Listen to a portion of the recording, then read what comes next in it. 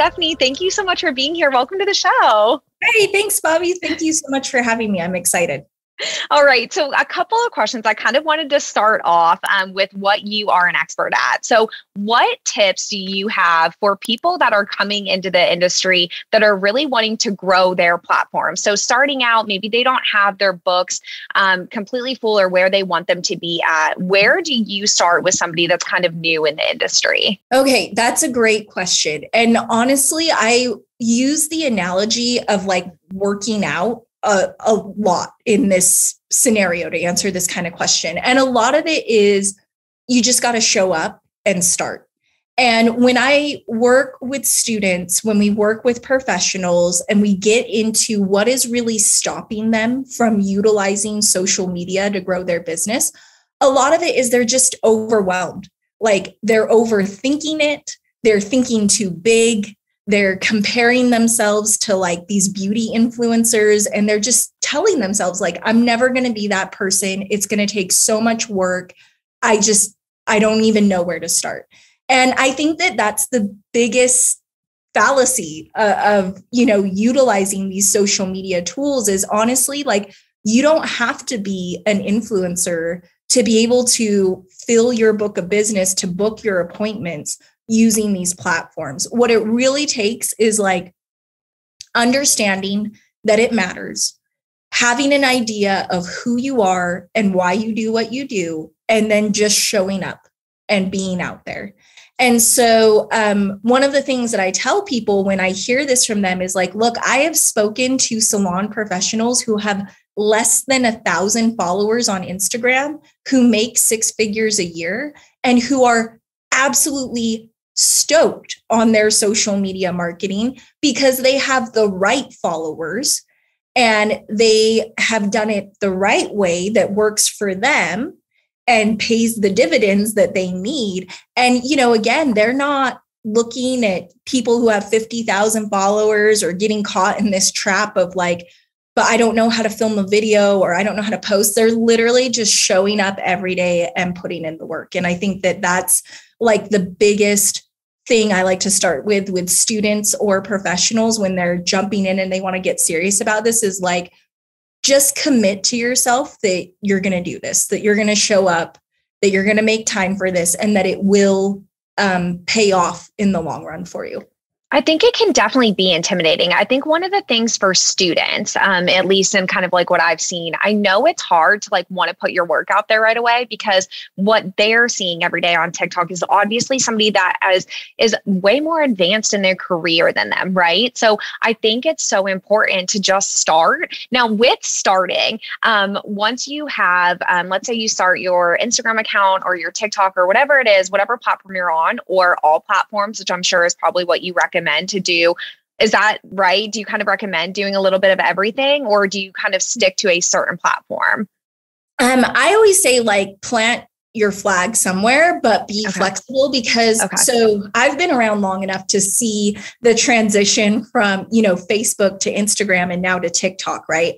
And the thing that is happening that we've noticed is the time it took from people to migrate from Facebook to Instagram was way longer than the time it's taking from people to migrate from Instagram to TikTok.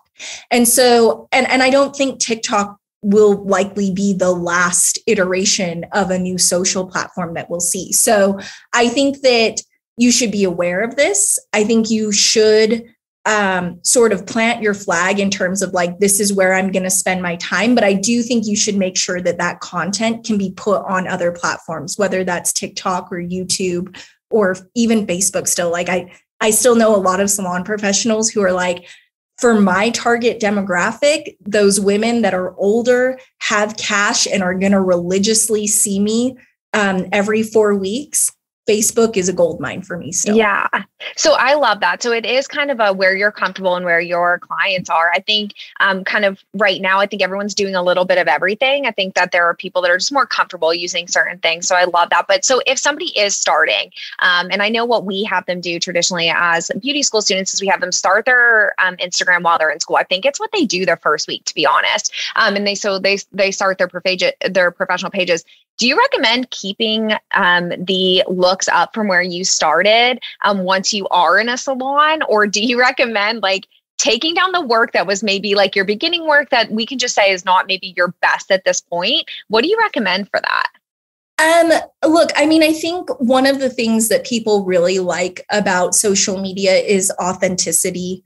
I think they like being able to have that kind of reality TV show where you get to follow along on someone's journey, or you can really like scroll back and see what was happening before. This is why I agree. Like, I think starting your social media in school makes sense because this is where you're starting your professional journey. And I think it gives people credibility when they can show progress and that they've invested in themselves to get an education, to go about this the right way, to put in the work. I don't think there's anything wrong with like going back and saying, hey, I'm going to scrub some of this stuff that I just don't want out there. I think you always have that right and you always have that freedom to do that. But I also don't think you should ever be ashamed of who you are, where you started. And again, don't underestimate that makes you feel human to somebody. And that gives them a reason to emotionally connect to you when they feel like they've got, they're rooting for the underdog, or they're like, wow, this girl like really put in the time and it's amazing to see how far she's come. And now I want to support her. So, that's kind of my take on it, is like, I've definitely seen people sort of torch everything and start from ground zero. And again, whether you do that after school, whether you do that when you get to like a certain salon and you're like, oh, I just don't want people to see this other part of my life. That's totally your prerogative. But I would just say, like, don't underestimate the feeling of the truth, the feeling of your real journey and who you are and why you're doing what you're doing and what past photos can tell you. And honestly, the more that you're posting and the longer that you're in the industry, it's going to take someone a heck of a long time sometimes to scroll all the way back. But you as a person might really enjoy having a documentation of that journey as well. Yeah, I think that it's good to have that. I think it's good to be like, oh my gosh, this was my first balayage and look at where I'm at now. I think it's exciting. I mean, I like that. And I like that the students have that option as well to go back. Now, how much do you think there needs to be like a personal, that there needs to be personal information on that or personal posts? I know that there's not like a specific like 10% of your posts or whatever, but how much do you need to share about yourself on your professional page, or how much needs to be separated? Yeah, I mean, look, again, I think that being willing to talk about things, whether it's your love of your dog or, maybe your hobbies and the things that you do outside of beauty and your life and where you're at. Again, I think those things make you human. In the Beauty as a Business course, what we really focus on is like, what is your personal brand? So who are you? What do you value? What do you stand for? And that needs to shine through. And that gives the personal touch to what can be a very professional looking page. But I do recommend, like, again, we're humans. The point of social media is we want to connect with other humans. One of the things that we say in marketing is like, people connect with people, not with brands. So even though you need to understand your personal brand, you need to have sort of uniformity and consistency in your branding. Again, that human side is what people are going to remember and what they're going to connect with. So we always like encourage anyone who goes through our courses to think about, who are you more than like just a super passionate beauty lover, because we know that. And we know that a lot of the other professionals out there are going to share that. But what intersections do you have that make you feel really unique and allow you to attract a certain type of client or a certain person who's going to resonate and relate to you as a person, not just as a professional? Yeah. So on that topic, what are some things that you see people doing wrong on their social media? What are like, I'm sure that you have seen some things. I know that we all have, we kind of see posts and like, oh, don't do that. But what are like the top things that you see people doing wrong in this industry? Yeah, I mean, the first thing I'm going to start with is the biggest thing that I see students especially getting wrong, and I see this more and more with every generation that comes into beauty school, is they assume that because they have grown up with social media, that they understand how to utilize it strategically, not just as a consumer. And I will make the argument that even though a lot of people feel comfortable on these platforms because they consume content from these platforms, not everyone has done the work of thinking deeply and strategically about utilizing these platforms as tools. And that's the biggest gap that I see when somebody says, look, I'm posting pictures, I'm making content, I feel like I'm doing everything that I see this other person doing. Why isn't this working for me? And the biggest thing that I see is like your content, what you're doing feels a little bit shallow and it feels a little bit hollow, because what you're not understanding is the reason why this is working for the person over here is, again, they've thought about their personal brand. They've thought about the story that they're telling. Like, they are doing marketing. They're not just posting. And so one of the things that I think you can't underestimate is like, yes, like I said, show up. You're going to get, 0 followers if you're not even out there posting or doing stuff consistently. But also, I think there's a lot of like benefit to knowing who you are and what you're about, because consciously or subconsciously, that is going to come through in your content. And people love content that feels deep, like feels like it has some depth. And so I have even seen, some pages where it's a wall of hair. Okay.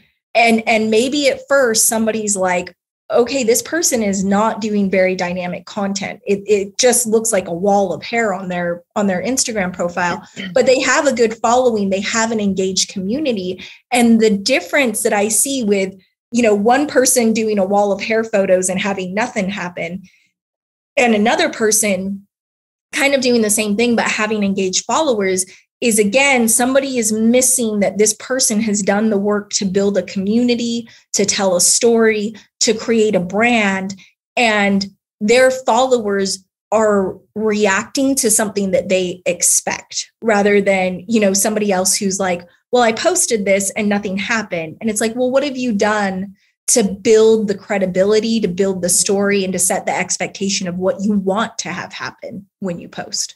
Yeah. Wow. That's so important. And that's so much. Like, I feel like that's exactly what I feel like you're just spot on. And I think that's what a lot of people are missing. I think that there's this idea, and I don't know if you agree with this or not, or if this is truly how it is, but I know I've heard a lot of people say, like, if this is the thing that people are reacting to, you keep doing that.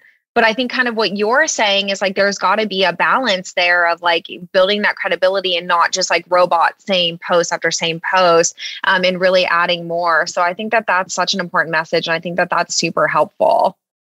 Yeah, because again, I think that that's the place where I see the most frustration with people, is they feel like they're doing everything that they see someone else is doing, and they just don't understand why they're not getting the same results.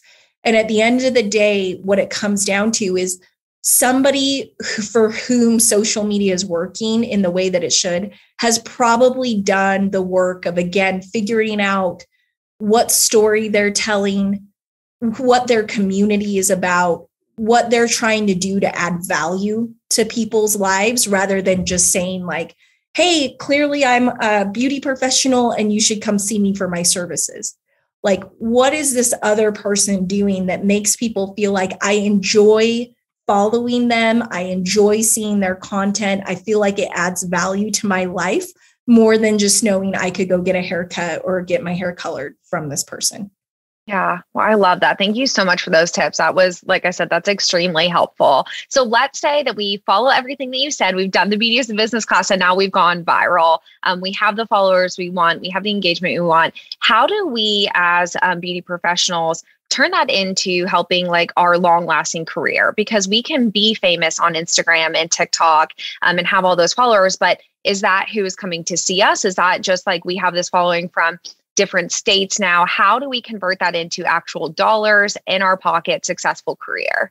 Yeah. And this again is where I think is kind of the biggest fallacy of social media, and where I see students feeling very overwhelmed. I think some students are very invigorated by this, but I think there's a lot of students out there who feel very overwhelmed thinking about this going into school. And kind of what I joke about is like, beauty is a business. The courses and the curriculum we teach are about foundational strategy and personal branding, because these social media platforms are going to change. They change frequently. And again, you could go from Instagram to TikTok, but there are certain fundamental principles that are like true in marketing, not that matter regardless of what platform you're on. And so I think that one of the things that we also encourage students to think about, like you said, is what is the long-term goal here? What are we actually trying to do? And I think that when I talk to students and they're like, okay, well, I feel like I've got to get to 10,000 followers or 20,000 followers.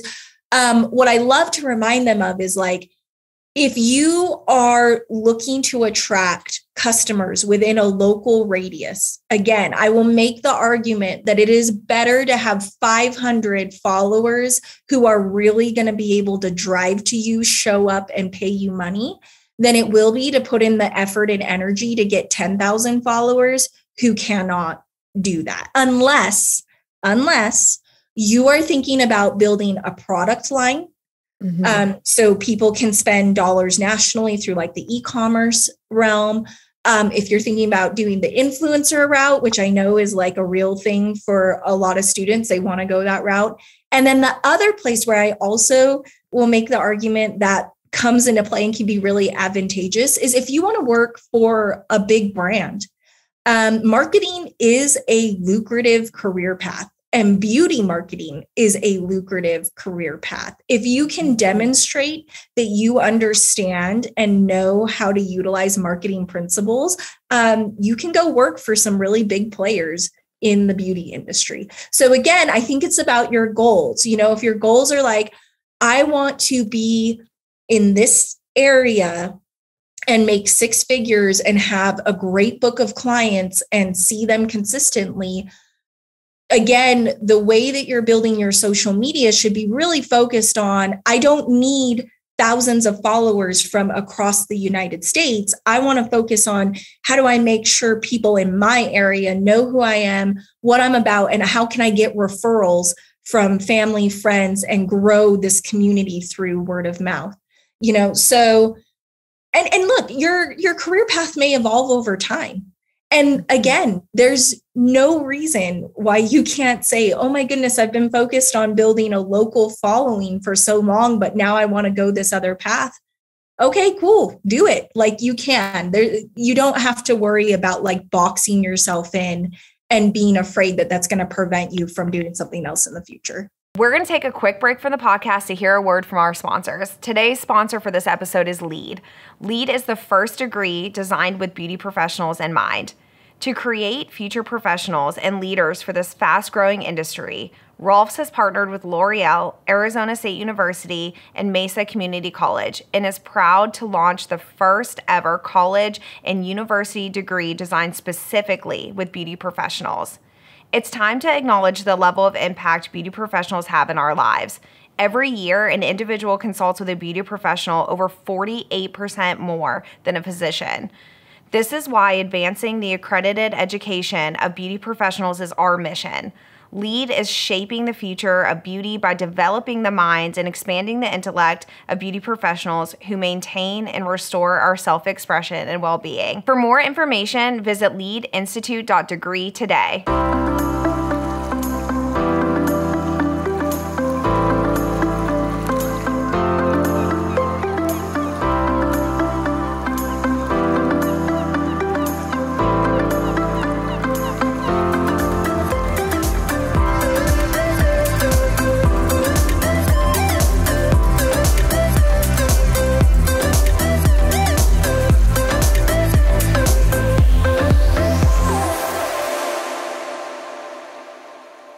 The folks at Access, L'Oreal's online destination for professional education, are ready to kick off the holidays.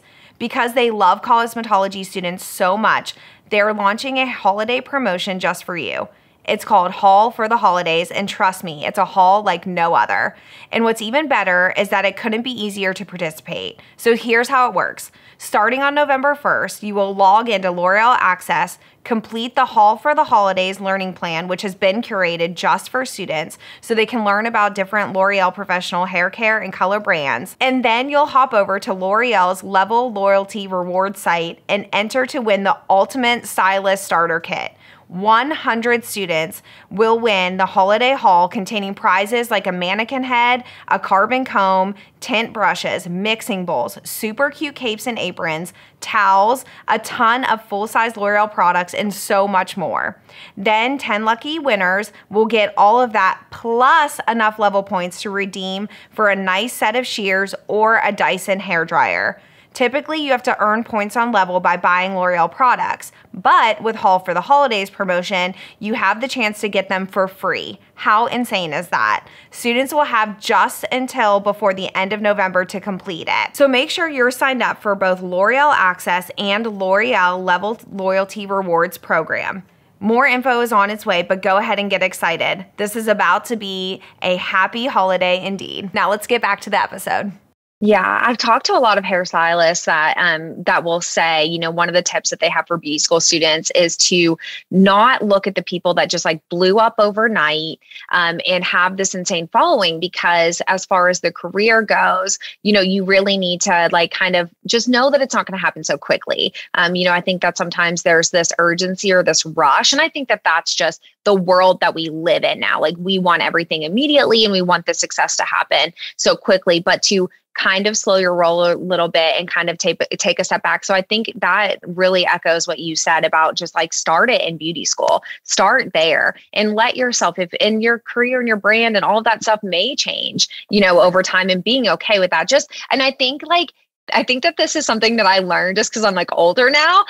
But I think that it really is a message of, you know, just understanding that paths change and being open to those things. Like you're not going to decide at 18 exactly what your life is going to look like. For me at 35 at this point, like this is not even, you know, anything that I would have imagined, and that's okay. But to just start and to jump in, I think is the most important thing, and just know that it's not forever and things can change. And yes, you might gain that success, but identifying what you want from it, I think is so important. And I love that you said to just start building your brand and identifying exactly what you want. I think that that's a really great message. So that's awesome. Thank you so much for sharing those tips. Now, I want to talk a little bit about you, and I want to talk about beauty as a business. So I said before we started recording, I stalked you a little bit last night to get a little more information about you. And I really love your story of coming into this industry from journalism. And so you had a background. I loved when I was reading that you had like a TV and like, you know, a journalist background. I was like, oh, she's gonna be a great interview.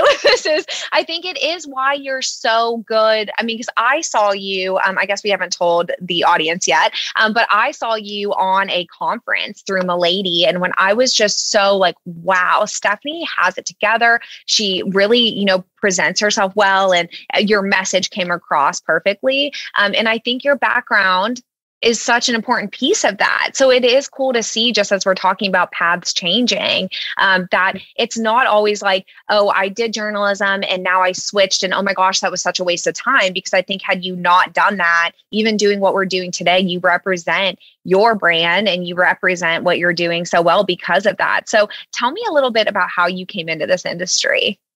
Well, first of all, thank you so much. That is so kind. And it is really validating because look, I'm 34 now. I remember what it was like very vividly to be in my 20s and early on in my career and think like, okay, I have got this figured out and I know what I'm going to do and I know who I'm going to be.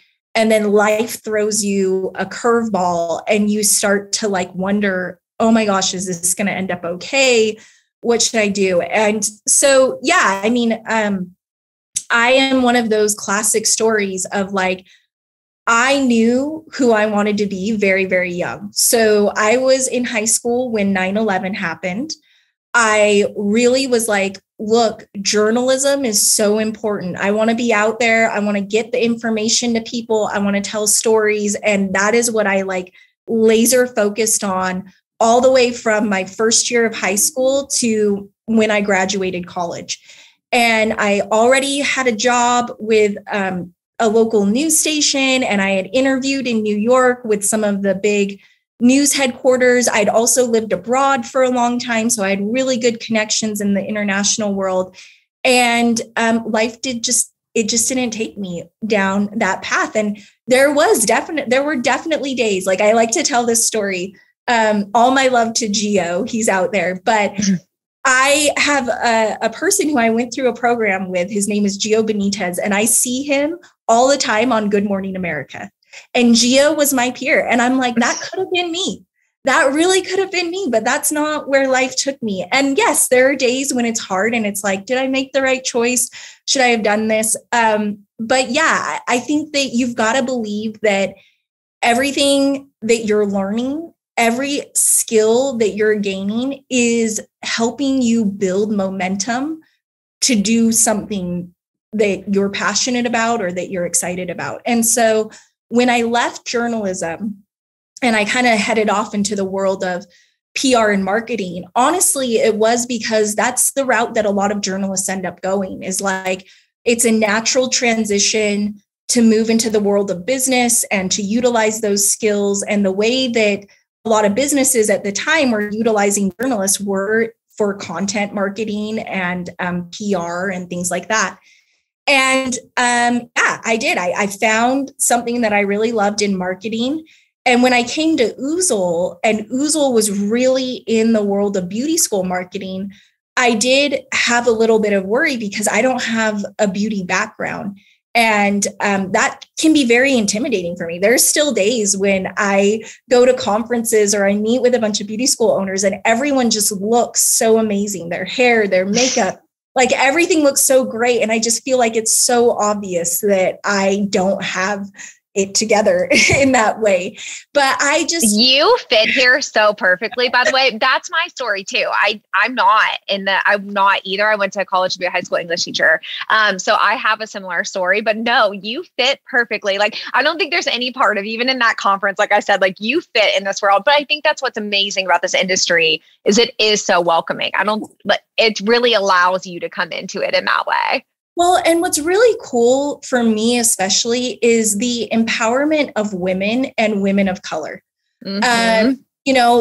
My mom immigrated here from the Philippines. I have like a very deep love for the women who I know are out there hustling and trying to make it happen for their families and are literally focused on like, I am going to give my family a better life. Mm-hmm. And I have been so humbled by seeing how much the beauty industry allows that story to happen for women. Mm-hmm. And so for me, when I look at the beauty industry, I feel very passionate about business. And again, I've experienced business through the channel of marketing, and marketing makes people real money. And so I think that, wherever you're at in life, whatever it is that you're doing, I still hold to that belief that like, if you're good at what you do, and if you're investing the time and the passion, like things are going to naturally happen for you and there's going to be a natural momentum. And then again, when I look at the people I admire in the industry, the path that I tend to see happens is like, they start to also realize that there are business principles that they can leverage and put into place. Some of them, do it without even realizing that they're doing it. And that's where the connection between passion and prosperity starts to happen for them. Mm-hmm. And so I just love, and I would really, really encourage students, when you're in school, like, yes, learn the hard skills, be good at your craft, and also learn the business side, like learn the soft skills, learn the marketing skills, learn, things about what it takes to run a P&L for your business. Just things about money that are going to make your life easier and are going to allow you to feel like you've got a leg up on something, or you're not as scared about something because you have that knowledge. Yeah, I really love that. I think that's awesome. Well, we're so lucky to have you in the industry. I think it's incredible that we have you. So for Beauty as a Business, so this is a curriculum that you all have implemented into multiple schools at this point, correct? Or into, I'm sure, a lot of schools at this point. So talk to me a little bit about what Beauty as a Business is and kind of what you all are doing with that. Okay, thank you. I'm so excited. Beauty as a Business is my baby. I love it. So here is the short story of how this came to be. When while working at Oozle and working with a lot of beauty schools across the nation, we were helping these beauty schools understand the power of online marketing. And these beauty school owners were like, hey, my students need to understand these principles because I want them to be successful after they graduate. And so we were flying to schools, doing like 2-3 day in-person workshops, going over everything with digital marketing, Instagram, Facebook, Google, especially tips for like how to make photos and videos on your phone.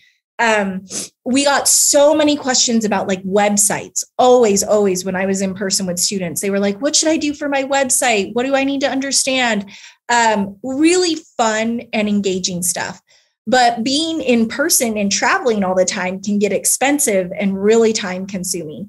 And so, luckily this happened a couple years before the pandemic. We were like, hey, let's make a digital curriculum. Let's start it, let's shoot it, and that way schools can buy this and they can put every student through this curriculum. And really, when we were thinking about our goals for Beauty as a Business, here's the context that I will give for this curriculum. Again, I think students, especially now, every class that comes in are getting more and more comfortable with a world in which social media exists, right? Like, I always have one or two in a class that are like, hey, I don't use Instagram or I don't do this, and so they're really starting from scratch. But for the most part, I would say we even skew now more towards people being like, hey, I started school with a decent following, or I feel like this is going to be part of my plan and I know what I'm doing. And so again, what I wanted to do is make sure that this curriculum was less about like, push this button and, pull this lever.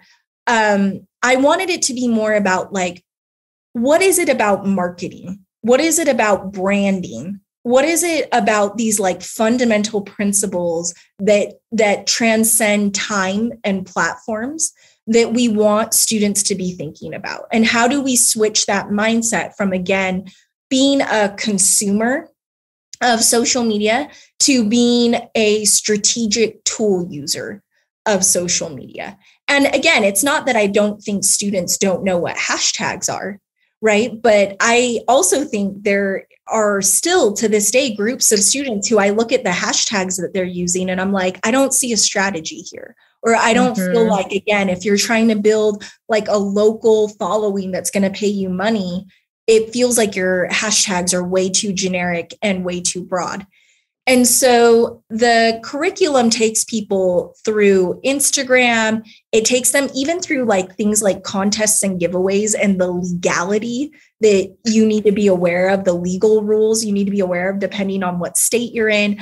Again, we have a whole section or a whole course on websites because without fail, every time we went to a school, I ended up talking about websites and giving like a mini explainer of how websites work for at least 20 minutes to everyone.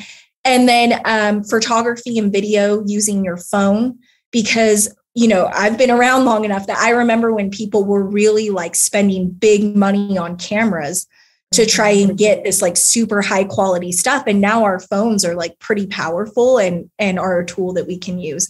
And then the other one for me was Google.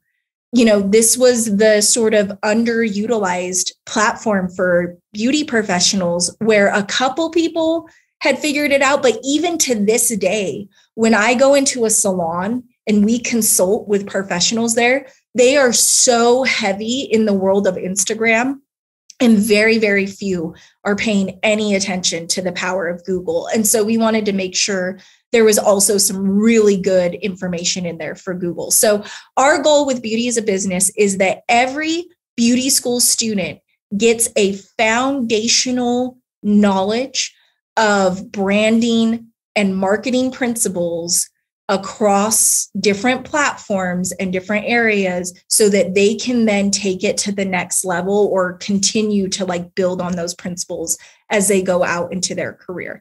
And I'm really excited. Of course, like everyone's been kind of asking like, gosh, where's the TikTok course? Where's the TikTok course? The TikTok course is coming this summer. We're very excited. I tell people, I said, you got to remember the reason why there wasn't a TikTok course earlier is because, frankly, not a lot of people were making money off of TikTok until recently. Like we had to wait for enough of a migration of people of all demographics going over from Instagram to TikTok to start making this really viable. Because again, I remember back in the day when Instagram was the newer platform and people were telling me, gosh, I'm spending a lot of time on Instagram and I'm getting no money from it. And I'm like, well, that's because anyone on Instagram right now is under the age of 30 and you're trying to get clients that have disposable income and honestly, like realistic expectations for hair and what they're looking for. They're still on Facebook. You're going to have to wait a little bit for those folks to migrate over to Instagram. And so we're coming out with our TikTok course. You know, again, we give lifetime access to any student for these courses because we want them to come back and revisit these courses at different points in their career and just refresh on the worksheets about branding, about hashtag strategy, things like that. So that's Beauty as a Business. We've had over 8,000 students at this point go through it, which is really exciting. Wow.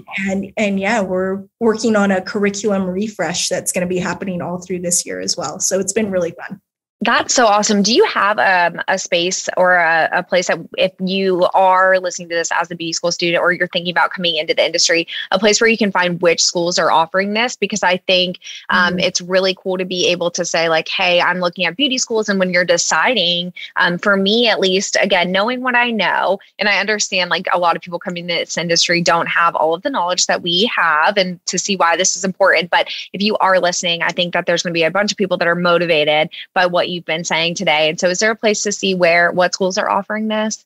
That is a fantastic idea. We need to get that page up on our website. What I will say is if you go to beautyasabusiness.com, there is a section for students, there is a section for school owners, and there is a section for professionals.